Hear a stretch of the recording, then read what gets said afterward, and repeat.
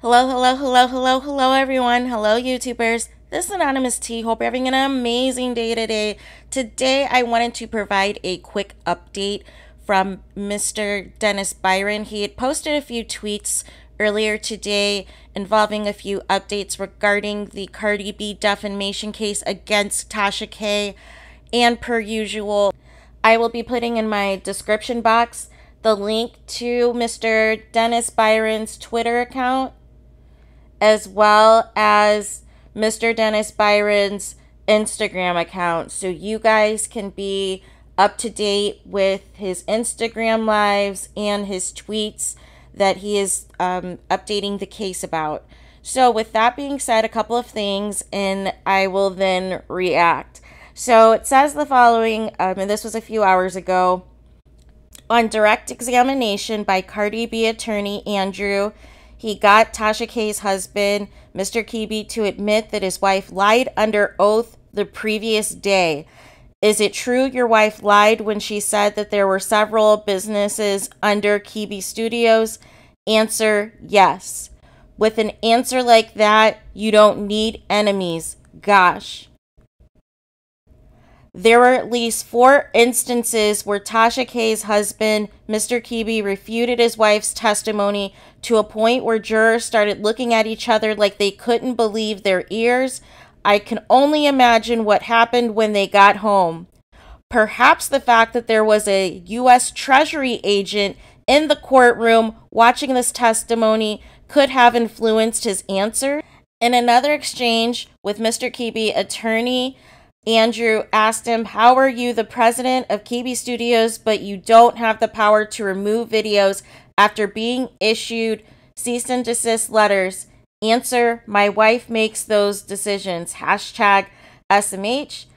Cardi B attorney Sarah Mates asked Tasha K in front of the jury, is it a fact that you testified in your deposition that you thought it was funny to say hashtag Cardi B had HPV? Answer, yes. In another bizarre exchange with Tasha K attorney Sarah Mates on her direct examination, isn't it true that you lied on your deposition when you provided a date when you put up a video defaming my client? Answer, I made up a date because you were being combative towards me. Attorney Mates then told Judge Tasha K was being non-responsive to the question, and then Judge Ray warned the defendant not to do it again. Again, she admitted to perjuring herself in a sworn deposition. To say what's convenient and not the truth shows the level of lies she tells. Attorney Sarah Mates asked defendant Tasha K, is it a fact the video of your interview with Star Marie Jones has over 3 million views and is still up to this day? Answer, no, it has over 4.8 million views. Hashtag cocky much? And that is the latest that I have. OMG. So Tasha K basically lied in her deposition, and she's lied on the stand as well. And her husband, Mr. Kebe, also has confirmed that Tasha K has lied under oath in front of the U.S. Treasury agent that was there to follow the money. So, and here's the thing, no U.S. Treasury agent is just sitting in the courtroom for nothing.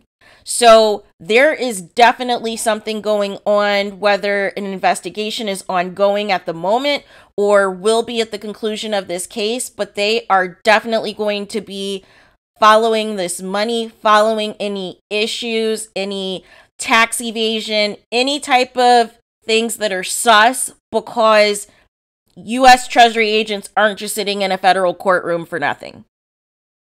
So that's on that. But I'm just curious in terms of what this strategy is, because up until this point, there really hasn't been anything of significance from Tasha K's attorneys that I felt as though they were doing anything of a good job at all. So either Kebe saw the Treasury agent and was like, you know what, I'm not going to try to BS these people. I'm not going to try to lie under oath or corroborate anything that my wife had said the other day. I'm just going to tell the truth as I see it. Or is this a strategy for Mr. Kebe to separate himself from the wife, to set her up so that she is the only person that goes down for this defamation case? Or is this a strategy to try to protect Kebe Studios as a whole? And that's what I want to know. But with the mounting evidence that was presented the past couple of days against Tasha K, I just cannot see a situation where she's not held liable for this. And the Kebe Studios is going to have to come out of pocket. And that she's going to have to come out of pocket with the revenue that she's getting from these Cardi B videos that she still has up on her page. So it could be the husband setting her up. It could be a strategy. We'll have to see how this plays out. But it's just not looking good either way for Tasha K.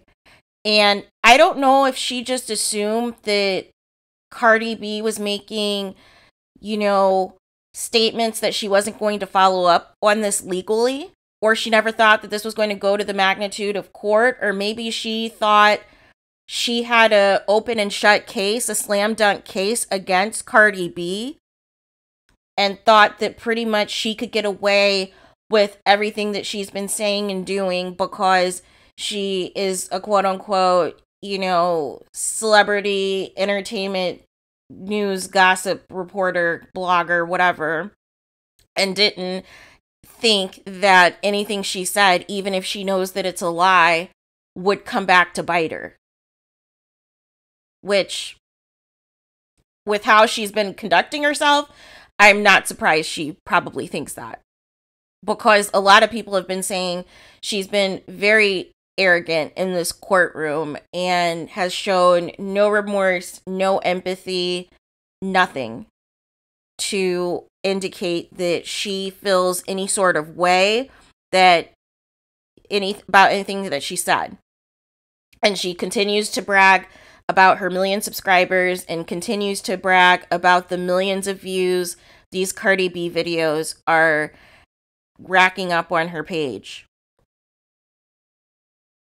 So this will be interesting to see how this plays out and what comes of this.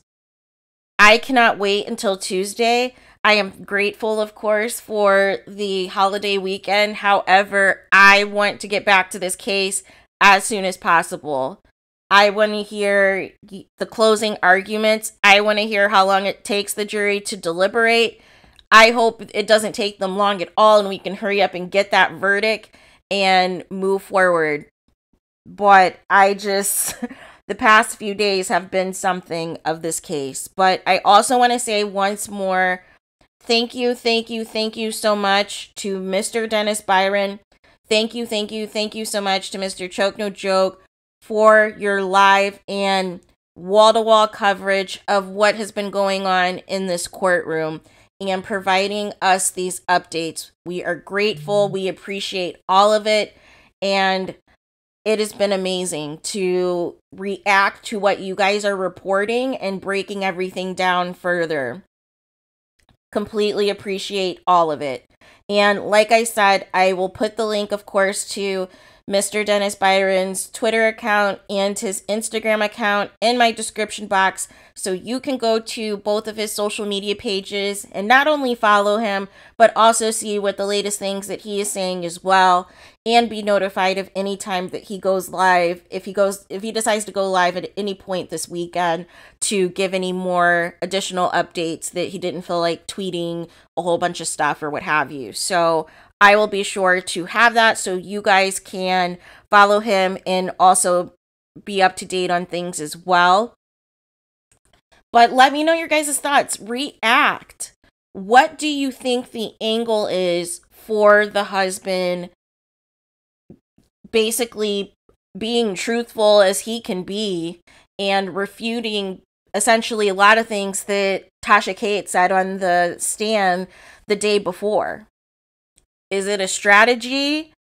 Or was he shook by the US Treasury agent there and just decided, you know what, I'm not going to play this game? Or has he always been somebody who was never supportive of blatantly lying for money, that he wanted to make sure he was completely truthful so that nothing happens to them?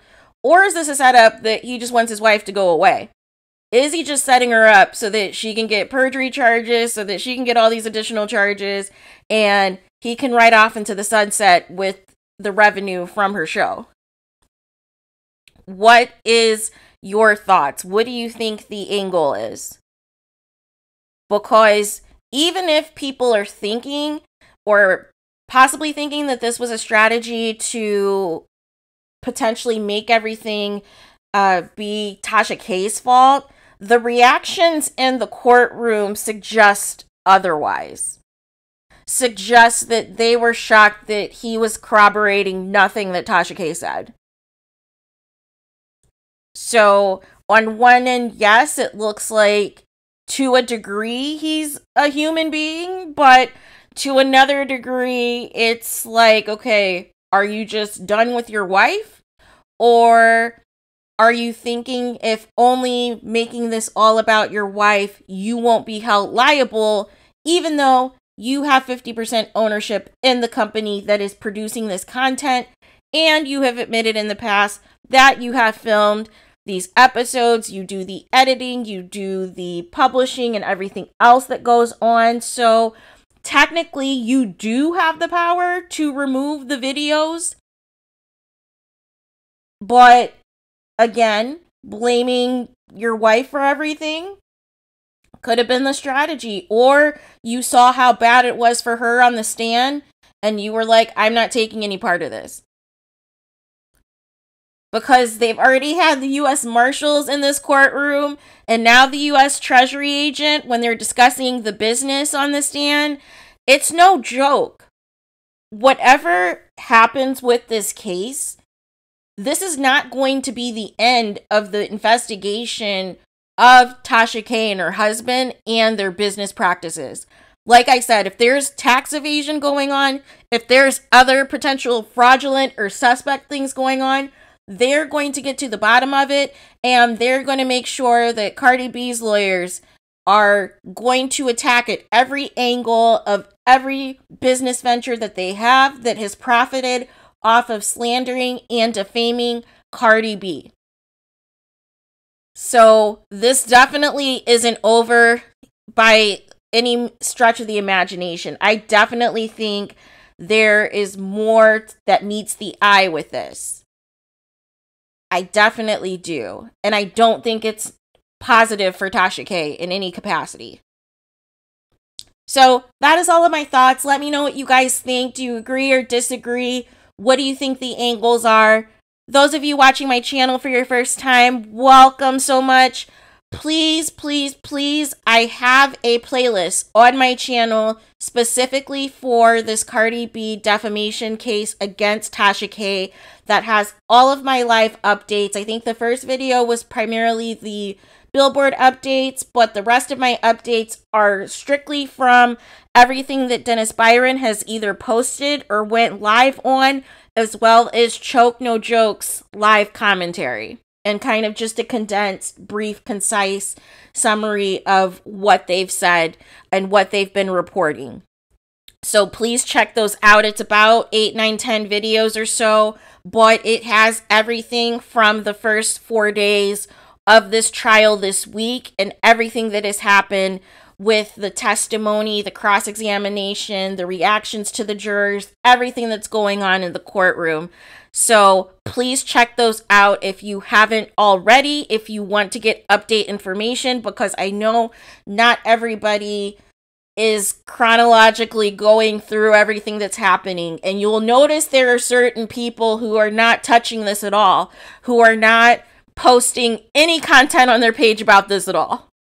So I want to give you guys the most up-to-date information that I have so you guys can formulate your own opinions and have everything that you need to react. So let me know what you guys think. Those of you who've been back multiple times, thank you so much for your continued support. I am grateful, thankful, and appreciative of you. I read all of your comments. I try to interact with you guys when I get some downtime and everything else, but I appreciate all the support. I appreciate how quickly we have grown. I am grateful for everyone. I am grateful for the new subscribers, the new people who are continuing to tune into this channel. Thank you, thank you, thank you. Please do not forget to like, comment, and subscribe. Hit the notification bell so you are notified the moment I post new content on my channel. And again, I foresee there being additional updates this weekend. Even though we don't have another trial date until Tuesday, I foresee that Mr. Dennis Byron is going to bless us with more information. I just have a feeling. So I definitely will update as soon as he provides that. So, but with that being said, I will talk to you guys again soon. Have an amazing rest of your day and have an amazing weekend. Talk to you guys later.